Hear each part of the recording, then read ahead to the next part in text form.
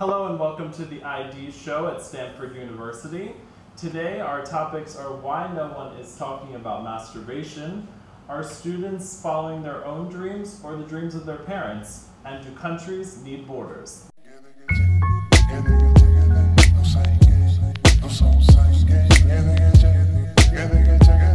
Hi guys, my name is Adi, I'm from India and I study in IHM.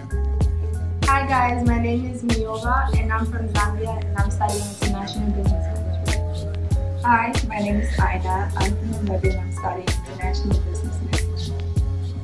Hello, my name is Yassi. I'm from Iran. My major is logistics and supply chain. Hi everyone, I'm Zach and I am from America and I'm currently studying journalism and broadcast at Stanford University.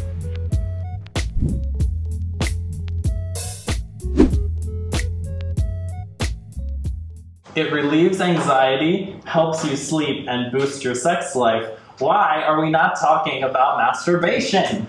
Let's hand it over to our host today. What do you guys think? The dead silence hits the panel. No one said a word. Okay. 10 minutes of no one speaking. Adi, you talk since you don't find it awkward. I mean, like, it's... I'm gonna be straight up clear over here. I do this every day. I need it, right? It helps me think.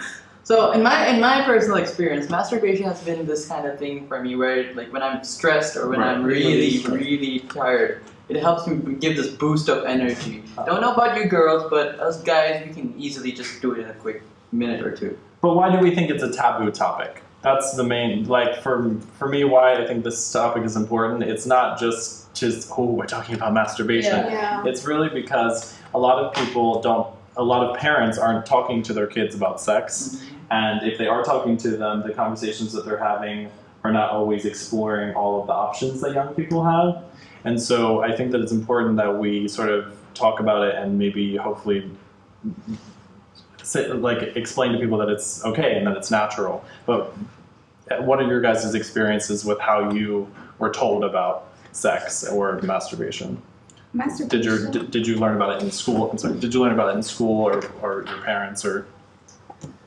We just find it out ourselves. Yeah, exactly. Yeah. Because in our religion, masturbation is a sin. Yeah.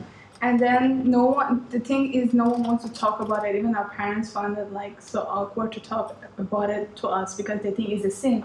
So if they talk about it and we're going to like see, okay, what is masturbation? And we're going to try it, then we're going to commit sin. Right. Yeah. That's why I think in Islam is like that because I'm Muslim, but like even in Christianity is also like that. Right. Yeah. It is a sin, and I think most parents don't talk to their kids about it because it's just generally uncomfortable. It's an uncomfortable conversation. Right. So I think a lot of people just find out about sex through like conversations with their friends or like school. And to add to that, I think that the way that most of the young people, like most people find out about this is they have the wrong conversations, and that's how they find out about it. Yeah. So they don't have the conversation based on let's educate each other. They have the conversation on what I did last night or what I did 2 weeks ago, and that's how the conversation starts up. Yeah. And just to add to it, I think parents don't talk about this with their children because of, I just feel like the relationship is not where it's supposed to be. If you can't talk to your child about certain topics, it just means that there's something you have to work on. Because later at the end of the day, it's going to be that the child was not educated properly, and they're obviously going to try and do, experiment with it. Right. That's true. So in my opinion, I don't feel it's the parents' fault. I feel it's the society's fault for this not being such a mainstream idea or topic. Because in society, if you talk about sex or anything related to sex, you're classified under the term as slutty or something like that. Especially in women's case, that's why they tend to be more secretive about these things. Also, other factors like your age group, your hormones, your puberty. Sometimes people find out on their own. But in women's case, this is not a thing. When guys go to puberty, you start getting erections and all that. But for women, you don't get erections because Well, it's different anatomy. Yeah, it's different anatomy. And I think that it actually puts kids and young adults at a disadvantage because if no one's talking to you about it, I was researching reasons why parents should educate their kids about sex and masturbation, and the 3 reasons that I found were that it shows support for their ability and need to be able to talk about sex. Because kids want to, I feel that, like with my parents, I would have been totally open to them speaking to me about sex and masturbation, but my parents never spoke to me about that. Yeah. So, and I felt in some way like, well, why aren't we having this conversation? Do they not feel that I'm like ready for it? Or it's like almost like a maturity thing. And then the second reason was to help ensure that they will be emotionally prepared. Because like we're saying, a lot of times the first time that you have a sexual encounter, if you haven't had, like myself, if I didn't have any sex education, then it's happening and you don't have any education. So like afterwards, I was so freaked out about it because I had never had any conversation about what it was and things like that. And then the last reason was to communicate better with partners. Because if you're not comfortable, you have to know what's happening to know if you're comfortable with it, in my opinion. Because if you don't know what's happening, then how are you able to like tell the person this is okay, this is not okay, which is very important, especially these days. I mean, there was this recent statistics regarding the sex education and how well educated children are in American high schools around the country. And states that were predominantly Catholic or Christian and in which masturbation and sex is a crime before marriage. So in those states, teen pregnancies were out of the charts. Yeah. So like it's kind of like you're trying to repress something in the name of being pure and holy, but people want to know what it is because it's biology. It comes intrinsically, and then they're going to try out and they're going to make mistakes. If we educated them in advance, their life could have been so much better. They could have done it the right way. And to add to that, it's like, yes, like in some parts, people get educated about this, but I just feel like the focus on who should be educated it's so focused on the female and the male is left out. And I mean, there was this one statistics that I also read. It said that a woman can only fall pregnant every 9 months. But a man can impregnate every day. So we should be getting education on safe sex and teenage pregnancy. So the focus should not only be on the female, but it's time that this takes a turn and both get the same education and something just has to be done and not just the female. Because when you look at it, when it comes to teenage pregnancy, it's always, why didn't she keep her leg closed? Why didn't she do that? Why didn't she say no? Why didn't he keep his legs closed? Why didn't he say no? So that's such a good point.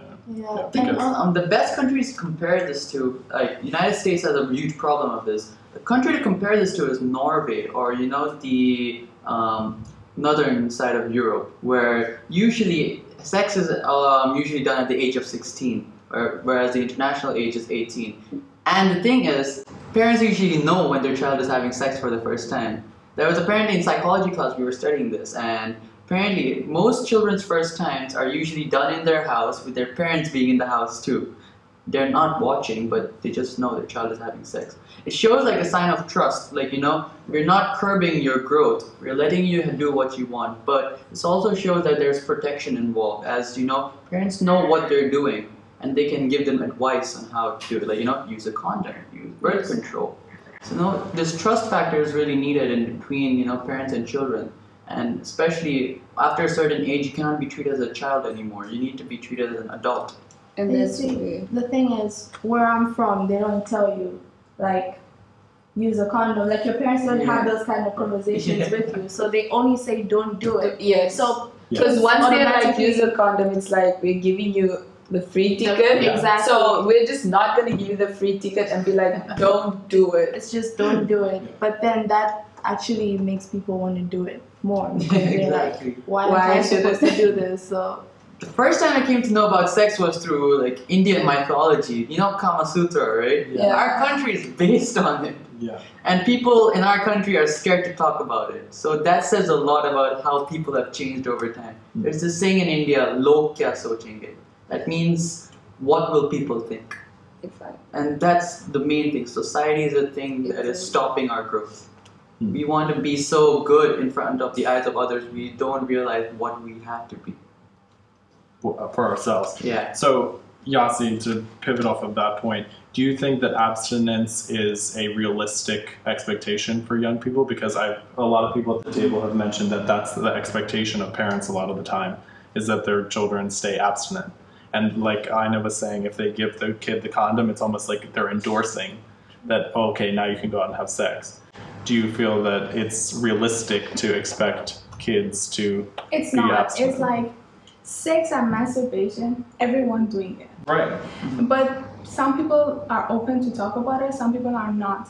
Like, I just want to add this. When I was grade 8, I grew up in Dubai, and it was a diverse country. It's a lot of people from different religion, different country there. I still remember on my biology book, they came on the first day and took out the sexual part chapter. Yeah, because they don't want us to see it, and then maybe we want to try it or something, because it's an Islamic country. But again, even if it's an Islamic country, in the holy book of yours or mine, this thing, it's something, it's there, it's part of the life. To procreate in the future is like, oops, I'm finding my way to do they come and took it off, but after but we all know what was it. Right. We all know which pages they took out. We literally know what was it. And there's the internet as well. Like, internet is there. You just don't need so. to teach us. We already know before But yeah, I think parents just don't feel comfy to talk about it because of their background. Like my friend, she's from Germany. She was so open to talk about it and all, but I'm so close to my parents, but still maybe in my mentality I cannot talk about this kind of things to them. But if they tell us what we should do during sex or after sex, it would have been better.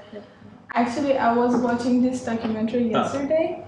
It was about South Korea, which at the moment is one of the countries that they are so open about this topic, but still. It's there are so many teenage girls committed suicide because of the teen pregnancy.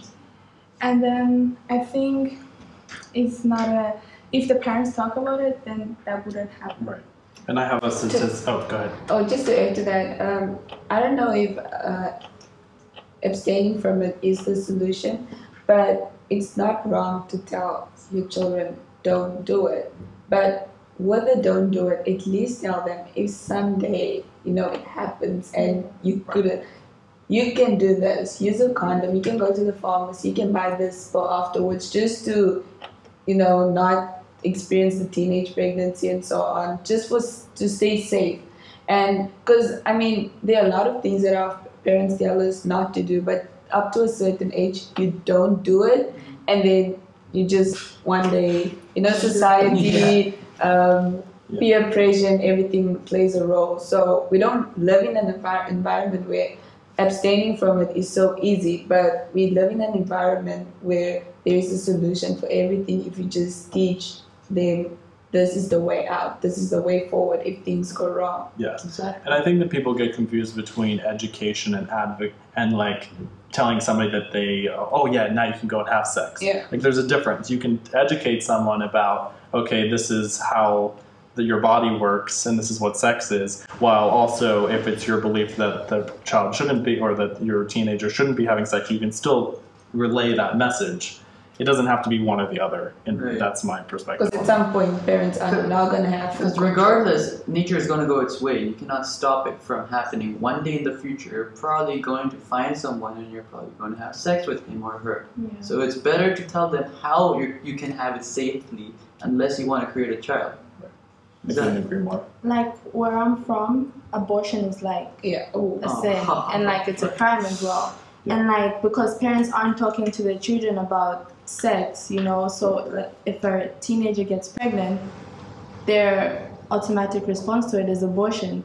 So I think to avoid those kind of things, parents should talk to their children about sex, what you should do if you get into this type of situation, the pill you should take, those type of things need to be talked about to avoid abortion, to avoid like suicide. So because parents can keep telling this is a sin, this is a sin, but there are a lot of things out there now for us that are like religion. There are a lot of things out there that are sin, but we still commit it. So what is going to be the thing not to, okay, I'm not gonna do this, I'm not gonna do this. You know, someday you're just gonna slip and it happens. Well, yeah, we're all human, so. There are like in a lot of countries, because parents are not talking to their kids, and once it happened to them, they don't know what exactly it is. They think like it's something normal. They cannot understand the actually pleasure of having sex. And in so many countries, like when like Afghanistan, I watched a documentary. It's like 12 years old getting married, and then but the parents is not going to tell the kid like what's going to happen to you in the like once you get married.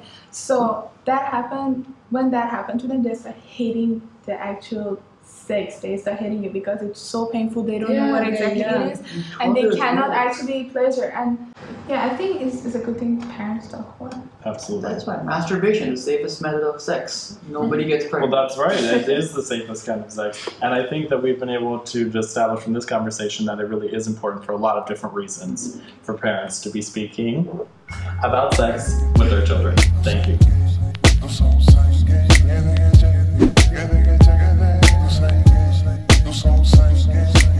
So every week at Stanford University, we do a poll with the students to find out what kind of topics they're really interested in. And this week, one of the most popular topics was about whether or not students are following their own dreams or the dreams that their parents have for them.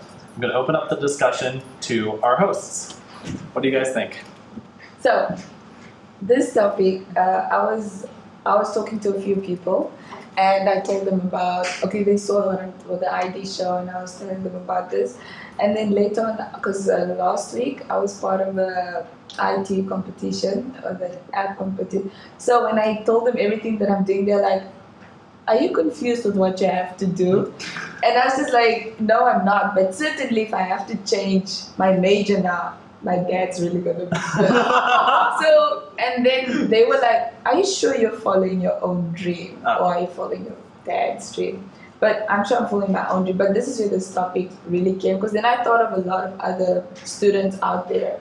Because like back in my country, if you have to look, most of the careers that are really recognized is like engineering, medicine, law. yeah, right. So I feel like the younger generation, they are pressured to go into these careers because it's what their parents want. If you're like, now I'm going to do journalism, they're just going to be like, why? Honestly, it doesn't make money. It's not going to get you there. But it's not always about the money. It's about what you're passionate about and what you're going to do effectively and what you're going to enjoy when you decide to choose a career. So yeah, that's really. You see, I think a lot of people do follow their parents' dreams. For example, in my country, there are a lot of people that are passionate about music, about like dance, like, you know, stuff like that.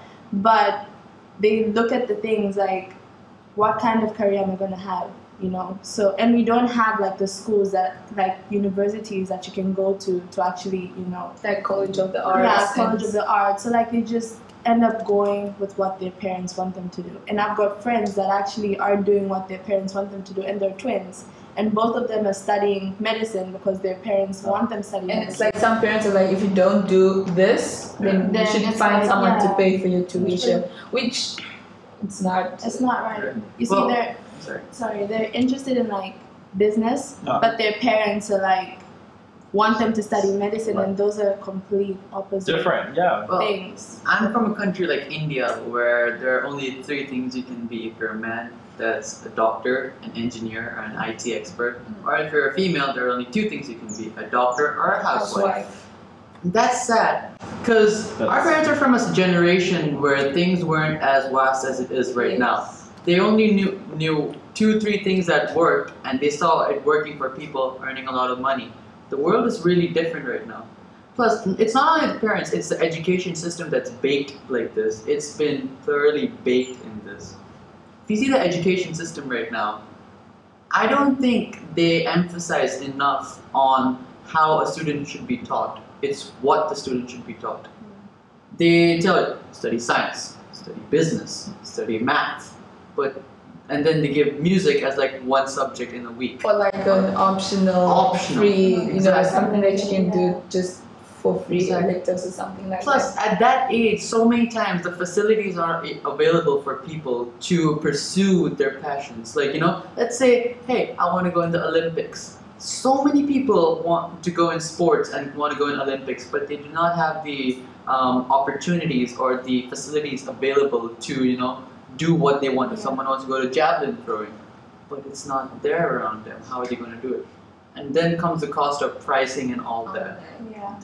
And the thing is, oh sorry, go ahead. My personal experience, I still remember when I want to do my IGCSE. Since I was a kid, I love art. And I'm really good in art. And when in the IGCSE, I was like, Mom, Dad, I want to take art. They said, no, you should take physics. Because there is no future for art. And then once you're done, you can just do art like next to your getting a degree. And then when you come to the university, and I'm like, I want to go for designing things. I want to go for fashion design, interior design. And then my father said, only finance or accounting? Then I was like, okay, I'm not saying I hate finance or accounting, but your I passion love art. is It's like somewhere my else. passion is art. Then after a few years, like I started drawing myself. I started painting, and they were like, "Wow, that's so good!" And I'm like, Oh my "I've God. been telling you since I was a kid." But my father still said like, "Okay, it's either finance or accounting, or I'm not going to pay." And I was like, "Okay, I'm going to go for finance." And then later on, I'm like, I don't understand finance. It's like the teacher was talking and I was just looking at my hand and I was like, okay, this one is more interesting. There's a line. So I was like, okay, I'm going to change it to logistic. Otherwise, I just don't want to do That's it. the thing. Like you said, your dad said that there's no future for art. They So say like how there is are it- a lot of people who are unemployment. But my thing is, how is there going to be a future if you guys keep declining the future? How many children and young people out there want to pursue art? They want to go do fashion. How is that industry going to develop if we are not allowing them to start to form the foundation for others to build upon? If you keep saying there's no future for it, I believe that you speak life and death into things. So if you're going to keep saying there's no future, then there's not going to be a future because you've already spoken the word and it's done. So we should, instead of saying that it's not going to be there, parents should help form this industry, form this new sector so that it can develop for the future, for the next generation. Well, people could argue against this point by saying that the world is not run by passion alone. Like, you need people to be working in the cubicle so that the world can run in order. I mean, I don't think anyone dreams about working in a cubicle, right? Like, I'm going to study for 4 years and then I'm going to sit in the box for the next 40 years of my life. Woo! Set for life. But no, it doesn't work like that. But we still need people to do that. And people who usually follow passions, especially in music, in art, in sports, they only see the success stories. Like that 1% who made it. Like there was this guy from, I'm not sure, I think it's Uganda or somewhere, where he learned javelin throw by watching YouTube. How lucky did he get by just doing that? And he went to the Olympics. Exactly. But what about the 99% that failed? So many people have had promising careers, but they couldn't make it. Because in this world, luck is required. People see Steve Jobs, Mark Zuckerberg, but they don't see how lucky they were, how many opportunities they had. All of these guys were Harvard dropouts. And can I also add to that, when you said about opportunities that they had, you can't want to do something and expect opportunities to come look for you. You have to look for them. You want something, you go look for opportunities. I remember I can't remember where I heard this, but there was this guy who was just standing, he's a car guard, and he was just being polite, doing what he does every day, and this man came and parked his car, so he was just like showing him how and just helping him. So when the man got out of the car, he was like, "Thank you, sir," and he tipped the car guard. But then from the tip, a conversation started.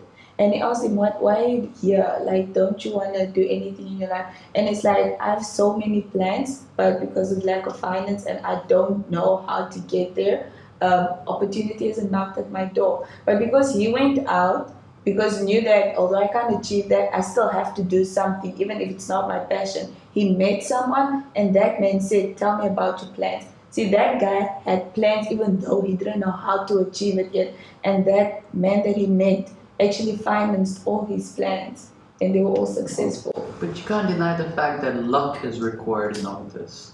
Obviously, not everybody's luck. But you can't sit at home watching TV, playing PlayStation, and expect luck. I mean, yeah, exactly. But you may have talent, but it's not always that everyone can become Justin Bieber. Obviously. Right. No one wants to become Justin Bieber. I'm good, but luck is something that you keep on telling yourself. Like, if you see, like, if you get like successful, you be like, oh, I got lucky. I wasn't lucky. I worked hard. You're like, yeah, no, exactly. you worked hard. And the next thing is like, oh, I was so unlucky. But you know? what is the coincidence that Usher managed to find Justin Bieber? What if he found someone else? You see, that's the thing. I personally don't believe in luck, right? However, I do think if you're passionate about something, you have to work towards like that direction, because Justin Bieber could have been no one. Exactly. Yeah, but I still don't believe it was luck. And for instance, like Justin Bieber, he has the talent and everything, but if he just sat home, okay, obviously seeing him playing his guitar, didn't make YouTube videos, do you think that luck would have come knocking at his door? No. Yeah. But he made videos, he posted it on a social platform because he knew that maybe maybe he didn't even think of someone might spot him, but obviously someone did. What about the millions others who have been doing that? Why weren't they seen? I think that it all comes down to why children still go back and follow their parents' dreams, right? Because the market, like the music industry, the fashion industry is already saturated. There's like a lot of people in there. So, for example, if I'm passionate about music, I'm gonna think twice. If I'm just gonna sit here and like start working on my music, what are the chances of me actually making it in that industry? And to add to that is that like you said, the industry is saturated. But my thing is, you can't want to do something, go in an industry that's saturated and still do the same thing. That's where uniqueness comes in. If I'm gonna go and be a fashion designer, everyone's designing everything, but I have to go in there with a brilliant idea. Like, I know what I want. No designer has done this before, and from that I'm gonna know that once I do this, I'm gonna attract their attention and they'll want to know more about me. Do you understand? So you can't go in and be doing the same thing, because then what's the use of it? Like, you're not gonna attract people's attention by doing what everyone else is doing, and that's why most of the people don't make it in saturated industries, because they're doing the same thing, and people want different. They want you. They don't want what everyone else is doing. I mean, like, you could always keep your passion to the side and work on it. Do you know Liam Neeson, right? He used to be a teacher, and then after he got fired from being a teacher, then he became an actor. Same with Hugh Jackman. He was also a PE teacher. So these guys went the normal route, which everyone went, but they all also kept their passions alive on the side. There's no one stopping you from saying, all right, you be an accountant, but you can do art on the side. Like, you get Saturday, Sundays off, make some art. You could just post it online or something like that. Someone will see you, and then from there. So what I was trying to say is, everyone needs financial stability at the start. Yes. When you start out with nothing, or whatever your parents give you. But you need something that is reliable. But keep your passion alive on the side. And I think that's a good place to end the conversation, but I think it's so important. Like, the last word that I want to have on this is that even if you're doing something that your parents want you to be doing, even if you're studying a major that you are doing because your parents think that it's going to make you more money, or because they're being pragmatic about the fact that maybe you won't be able to find a job in another industry, I would just encourage students to just keep your passion alive. Yeah. And because you never know, like we've talked about in this conversation, when you'll have an opportunity to make that passion a reality. And if you don't mentally prepare yourself and keep working towards your passion, even if you are studying something else, then I think you will never be able to take that opportunity when it presents itself.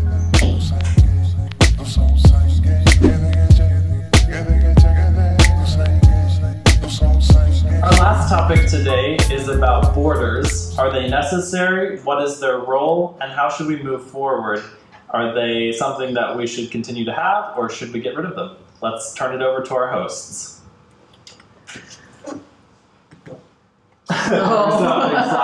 Who wants to take the first opinion?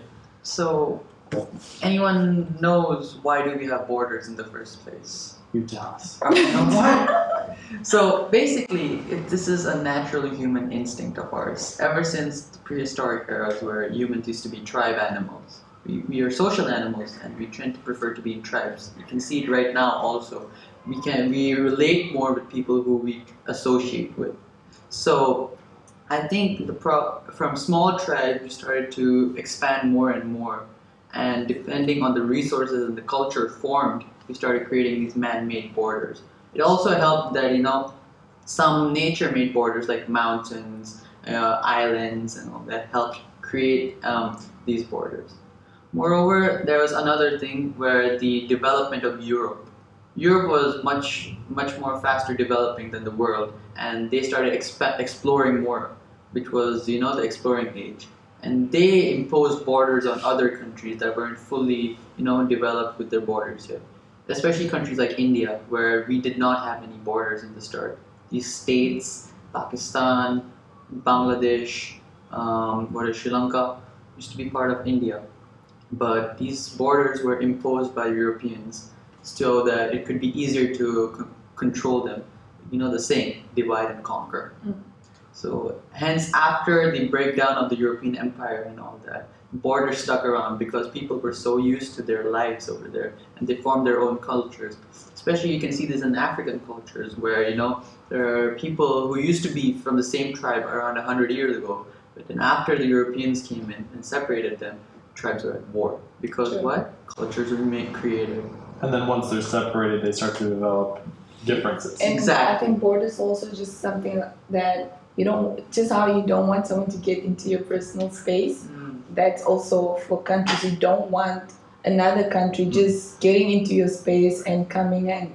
We become protective. Exactly. And also another thing with borders is I think countries should have it because if countries didn't have borders, that means that anyone can just come, and obviously it's gonna cause conflict because countries can just come and claim land that isn't yours. Like for instance, Namibia has a strip, and that part, it's called the Caprivi region, and that part there was back in the days, people from Zambia, if I'm not mistaken, they were actually claiming that part because it kind of goes into Zambia, but it's not part of it. So they would come and literally kill people and claim that is part of them, but it's not. And that's where I think borders are really sufficient because how can I say it? It blocks unnecessary conflict. Yeah. And it brings at least a sense of order. Yes. And definitely. Organization to the different countries. But if it comes to vacation, I would definitely say countries should not have. I would say if there weren't any borders, right? Just think about how many people from Africa would actually go to the U.S. because people do believe the U.S. is like the land of so many opportunities. And what would happen to the country, like Zambia, for example, if a lot of people actually have the financial means to go to the U.S.? What's going to happen to the country? Because the argument is that if borders were to open completely, then the people who maybe have businesses in that place, or they are like a really smart generation of new people with new ideas, then they all move to another part of the world, and then the people that are left there who maybe don't have enough financial assets to be able to go to another place and make a new life for themselves, then they have even less people there to influence and develop that country.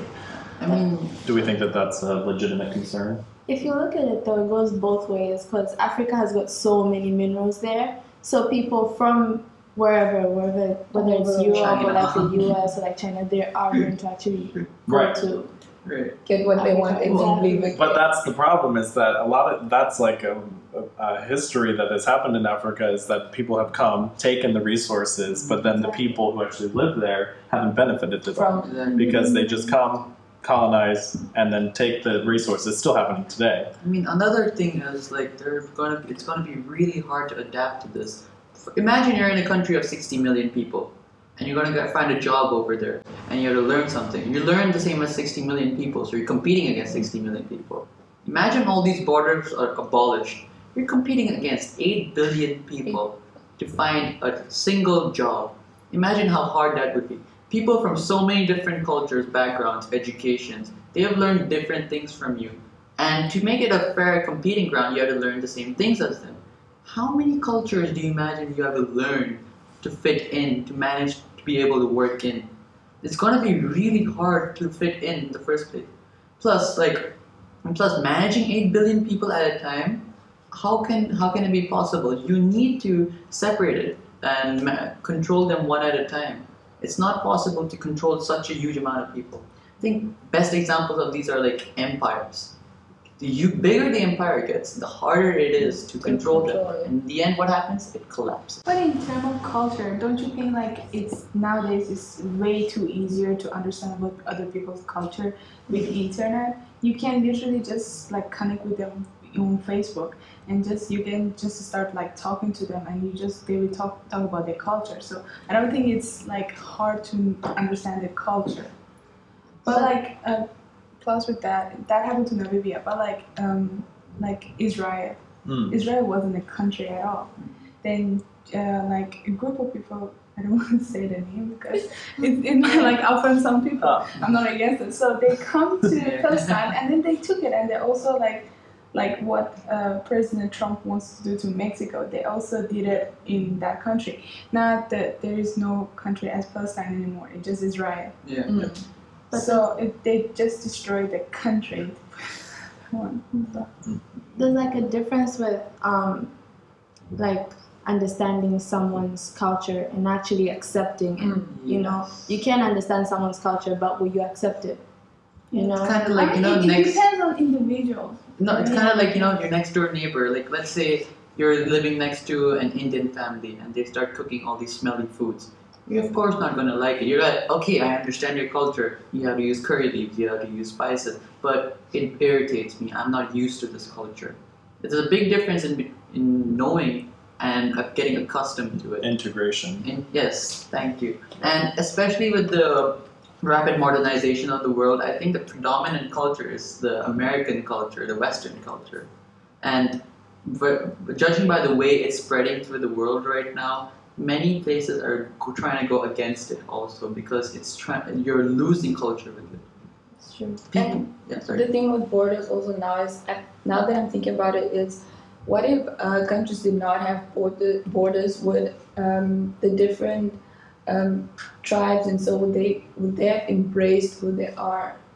Because like with previously when countries were colonized, and I'm speaking now about Namibia, the one group, the Hereros, they are really influenced by the German people. You can see it in their traditional attire.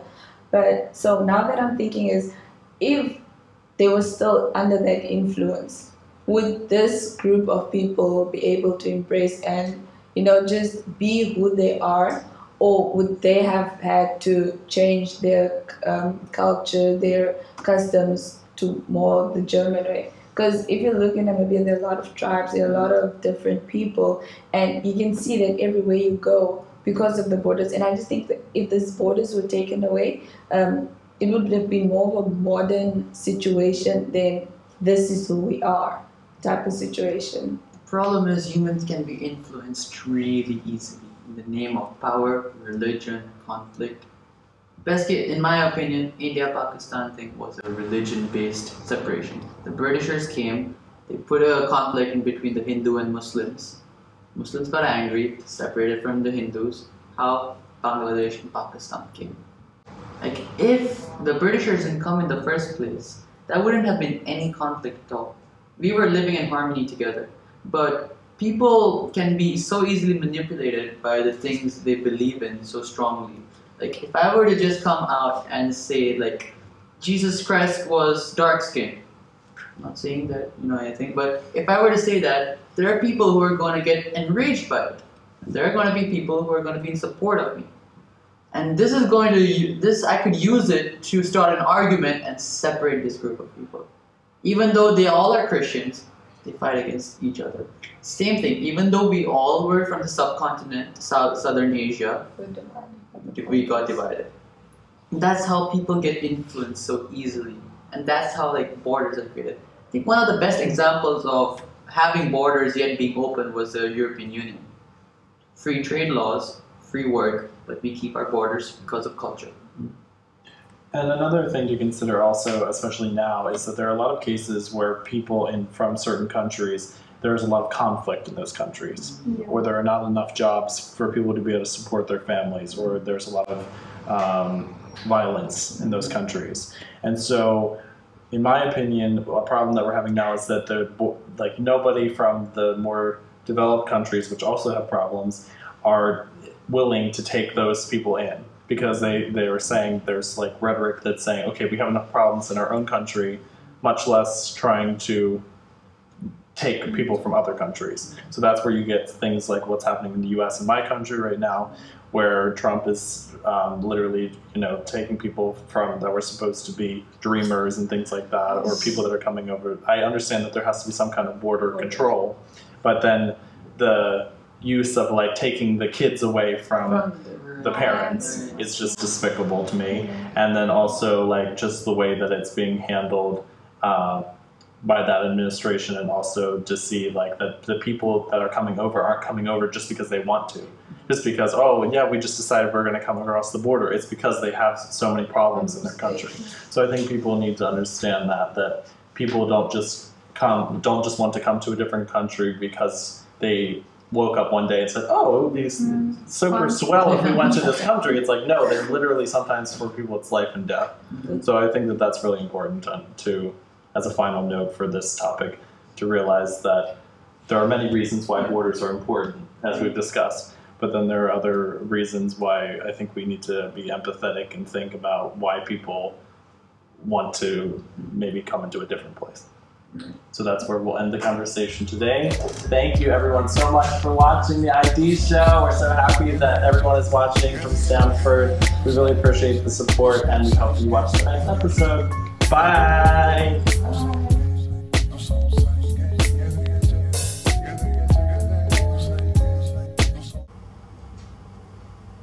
Hey everyone, looking for some more hot content? Then you should subscribe. If you don't, you'll miss out on all this. Subscribe, like, and comment. The ID show. Bye-bye. The ID show.